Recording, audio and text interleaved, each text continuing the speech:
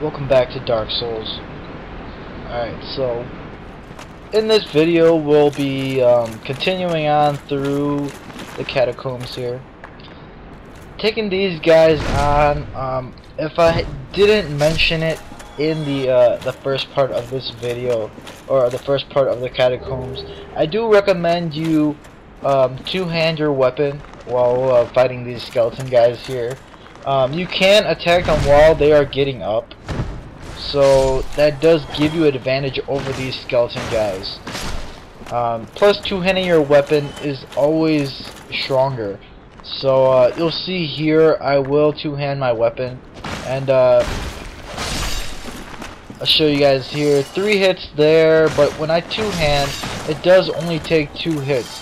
So to save some time fighting these guys, I do prefer you use a two-hand, or just two-hand your weapon. Alright, so now coming down here, you want to be careful about these skeleton guys here. There are 2 skeleton guys on this staircase right here, so I recommend you just retreat a little bit and bring them up here. As you can see that I did get a couple of souls randomly.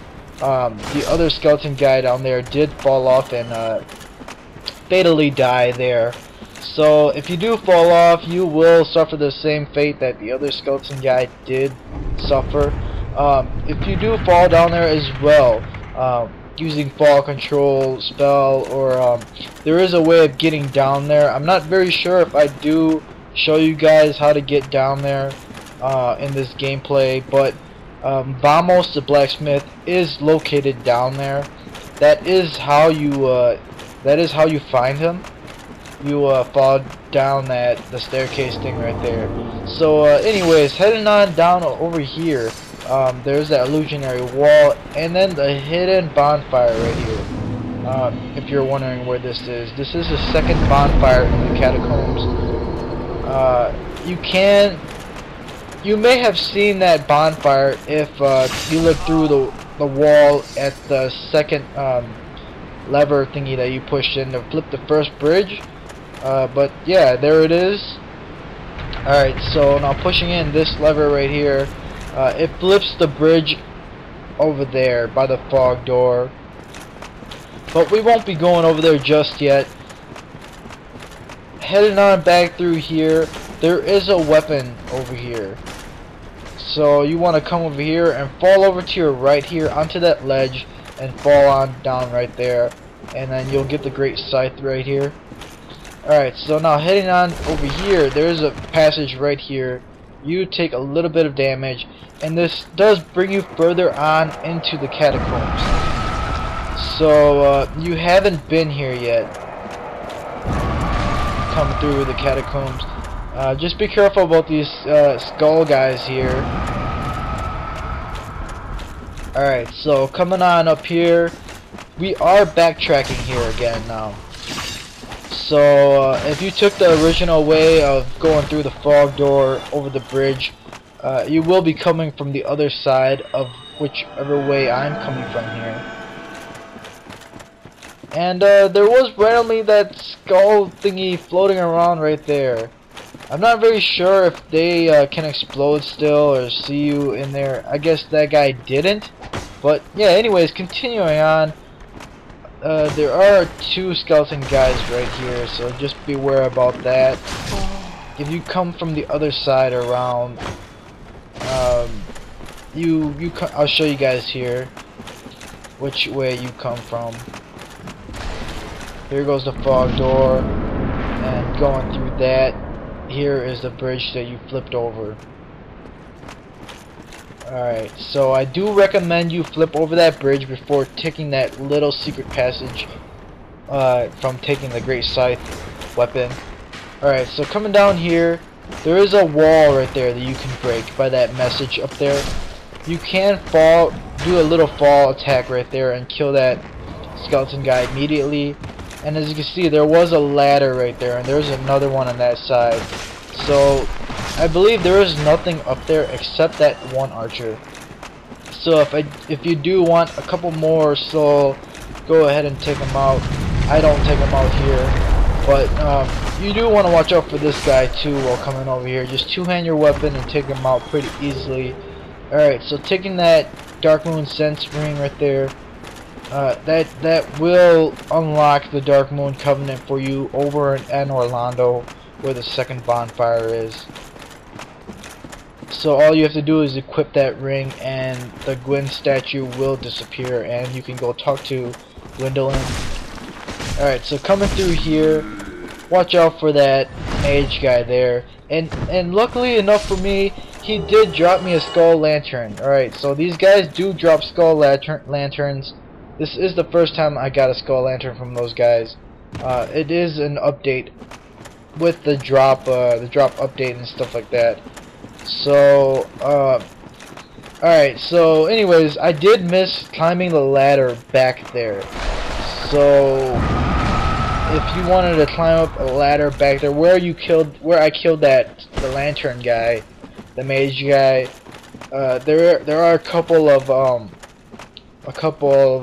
crystal lizards up there. I believe there's 2 crystal lizards up there. So, yeah, you can take the shortcut by falling down right there. There is a soul sign down there to summon the NPC Paladin Leroy. So that is a little shortcut if you want to take that down. But I prefer you don't take that down because there are those skeleton guys that roll around down there. So I prefer you take the original way. Clear everything out as much as you can before going down there. Alright, so coming over here, we're gonna take on this Titanite demon.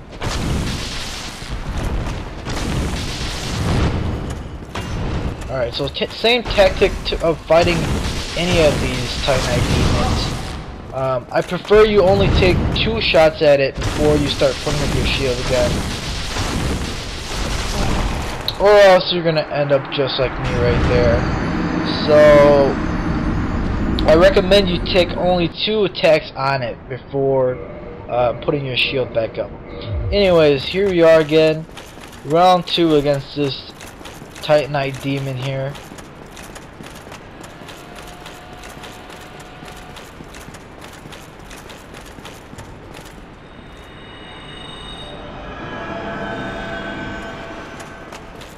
And like always, go after your souls and humanity first before trying anything dangerous.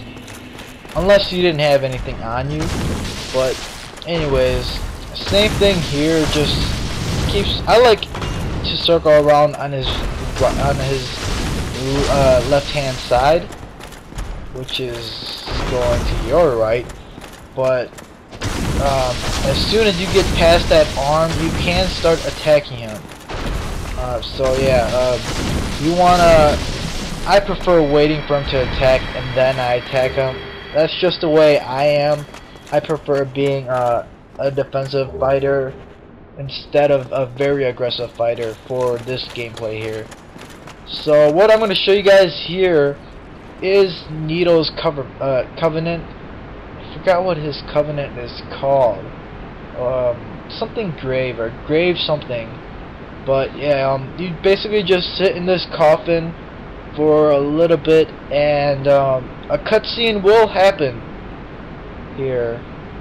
Just waiting here for a little bit.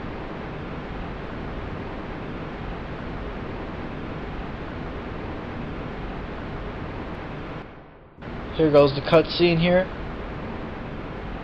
This will bring you to Nito's, the area where you fight Nito. So yeah.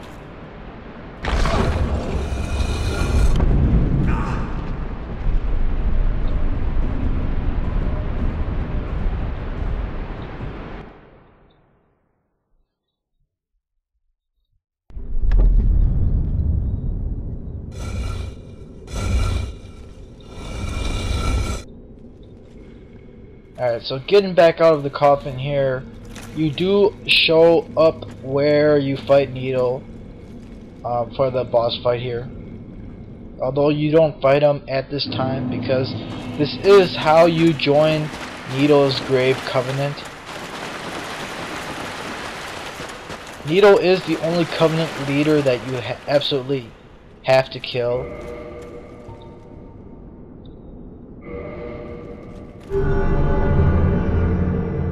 There we go. And to power up this Covenant, you do use Eye of Deaths there. You did see me get a couple Eye of Deaths after I killed that Titanite demon. And you do also get the Gravelord Sword here. That sword is... I don't really like the fighting style with that sword. It seems kind of slow to me. But that sword does give your enemies toxin, I believe. Yeah, I believe it's toxin. I haven't used that sword much. But anyways, going on over here, you don't want to climb all the way down, because as soon as you get on that ladder, those skeleton guys will start climbing up this ladder.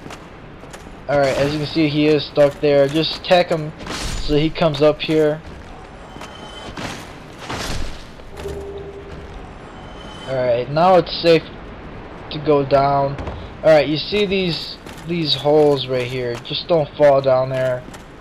You will fall over to where a Great Axe Black Knight is, so beware about that darkish colored floor there. Alright, instead of doing what I do here, I prefer you just rush over there as fast as possible and kill the mage guy, and then at the same time kill the other skeleton guys. Just two-hand your weapon, kill them pretty fast like that. As I said in the other video, these are all new commentary videos since part 39, I believe. So from 40 onwards, and I'll see you guys in the next video.